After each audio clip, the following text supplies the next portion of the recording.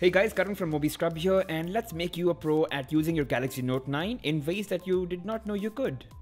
First, the Galaxy Note 9 does not auto-record calls that you receive. In case you wish to record, you need to press the menu button while you're on the call and tap record. Now, you can make this feature a default. Go into your dialer settings and look for record calls. It is by default set to off. So you could just go ahead and turn that on, and you'll get some disclaimer terms and conditions that you could just confirm, and then just go inside and you can set up whether you want to record all calls or only from unknown numbers or only from certain selected phone numbers. And while we're at this topic, also enable show calls in pop-up. What that does is whenever you get a call and you're in the middle of something, you can continue to do that while the call is being displayed. So you can choose to interact with it or not, or you can continue to do whatever it is you're doing and then just, reject it with an SMS or accept it, all on to you. The next one is to enable instant dark mode on your Galaxy Note 9. Now, I really prefer dark screens, especially in the night, because otherwise the screen is so bright, it really hurts my eyes, and having it dark is just so much easier. I do this by simply tapping the power and the volume up key together, and if I need to revert back, I just do the same thing again and it just toggles back. Now, this is not exactly dark mode, it's negative mode. It works brilliantly on text and plain backgrounds, but not so much for the pictures, so don't use Instagram or Facebook while you're in dark mode. Anyway, the idea is not to use it all the time, but only when you really want to use it to read or not have too much strain. So go into accessibility settings, go into direct access, and then turn that on and hit negative colors. Okay, just one note, remember that your edge lighting and always on display will turn off when you use dark mode. So you'll have to turn that back on manually. And guys, before we move on, it'll be great if you could just hit that like button and subscribe to my channel. I'm trying to reach to 100,000 subscribers and this would really help. Coming to the third one, I know Samsung didn't advertise this much, but pretty much like the Galaxy S9 and the S9 Plus, you can set up a video as a lock screen. And I'm sure you turn on your lock screen multiple times through the day, and having a great video lock screen would just look really cool to you and to people around you. So there are two ways to do this. One is having your own video as a video lock screen. So go into your gallery, select a video that you really like, hit on the menu and then set as wallpaper. It'll give you the option to set as wallpaper, hit that. The other is to go into settings, into wallpapers and themes, hit search and then search for video wallpaper. You'll get a bunch of results. Just tap on the one you like, hit install and you're all set. The next one is really just a tip on how to use the edge panels in a way that you maximize productivity on your Galaxy Note 9. The way I have it set up is instant access to the calculator, so I don't have to, go on hunting for one.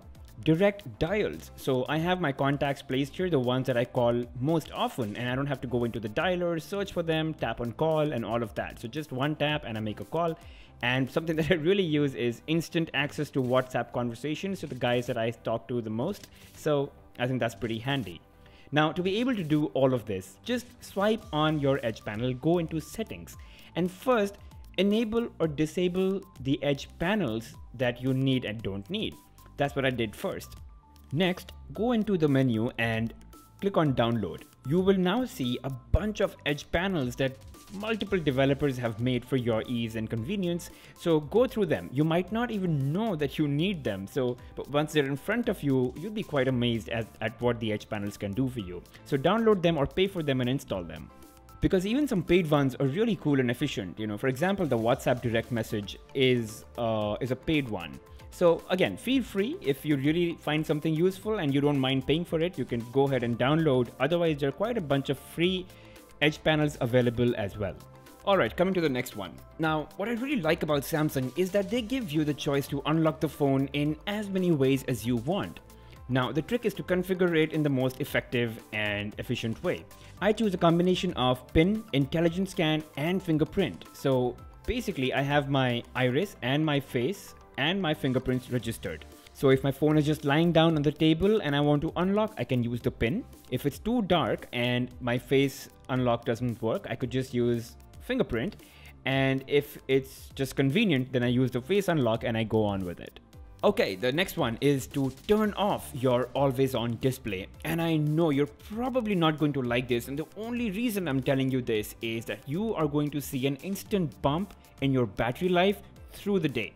So if you came home with just 6% of battery life left in the night, and if you kept your always on display switched off, you would have had almost 15% or 20% of battery life left. It's because always on display takes about 1% of your battery per hour, which might not sound a lot to you, but if you're out for 12 hours in a day, that's 12% right there. So just something to keep in mind. Coming to the second last one, it's to do with motion photo, which basically plays a small clip that it records on its own before you took a photo. But what you don't know is when you tap on play motion photo and you hit or you just tap on the screen, you can actually scrub left to right or right to left and have all the frames play out. And if you like a frame, just hit capture and it gets stored in your gallery. So, you know, if you were about to take a photo and you missed the moment, well, chances are that you go back in time and save that photo by scrubbing. And let me also show you how to turn motion photo on. So launch your camera app, go into settings and then look for motion photo. The setting is turned off by default. I have it on because I switched it on, but it'll probably be off in your case. So turn it on and you're all set. Coming to the last one. So let's say that you start taking a video and your LED flash is off. It's probably because there's ample light and your flash is on auto or it's on off. But let's say you want it to be on. I mean, there's not enough light, okay, according to you. So just cover the lens at the back and hit record. It will just turn the flashlight on and it will keep it on for the rest of the recording. As I said, the only other way to do it is if your flash setting was turned to on. But that way, it'll always be on when you record. So you'll have to go and manually turn it off, right? I think a great way would be to just cover the lens and have it your way. So that's all from me, folks. Hope you guys enjoyed the video. Don't forget to subscribe and hit the like button.